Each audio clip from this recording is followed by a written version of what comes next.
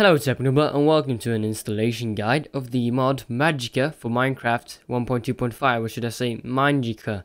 It's a very cool mod. It allows you to do Minegicka stuff, like in Minegicka, that game. It's a very cool idea, but there are many good videos showcasing that mod out right now, so I don't feel like I have to, but I will link you to one of those videos in the end of this video.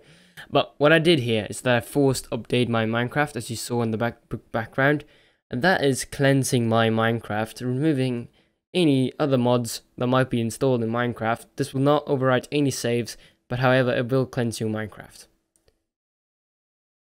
For this mod you need to download the Forge API. You can find that on the Minecraft Forge forums. Link in the description. You need a Minecraft Forge 1.2.5 or 1.3 or whatever version Minecraft is on when you see this video. It should work for all of them.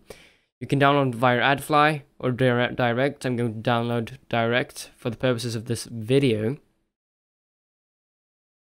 And save it to my desktop because it's easy and accessible.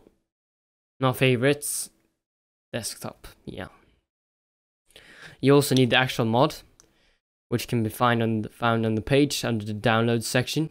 And I chose to download the zip version, and you should too. And we wait 3 seconds for it to download, so they can earn some money. I don't have ads on for this video, just in case.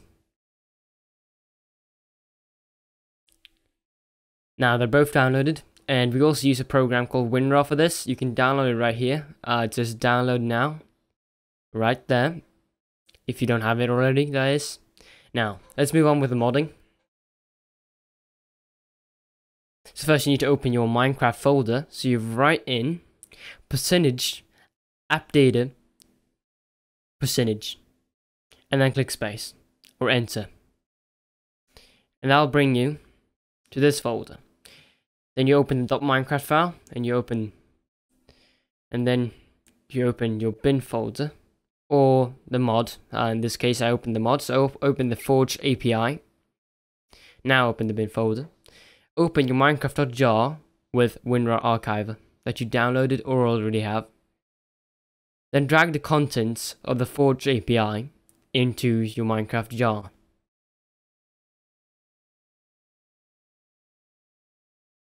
Just like that. Then close it down. Now open the actual mod, Minegicka. There are two folders here. One that's the actual mod, and one is a complement. This is an optional complement, but I'll talk about that later. So you open the WinRAR file.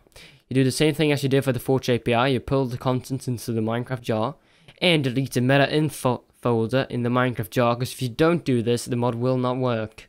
And that goes for every mod in Minecraft. Now, in the Minecraft folder, you want to create a new folder called Minegicka, spelled as I spell it right here. I'm not a good speller, so I had to double check, which is what I'm doing right now. There you go, that's how you spell it. And then you open the Put in Minegicka folder, and then you pull the contents of that into your Minegicka folder that you created in your .minecraft folder. Now the mod should be installed, it should be working. I'm just logging in here to show that it is working. You can see the Forge is installed in the corner there. I create a new world. Survival,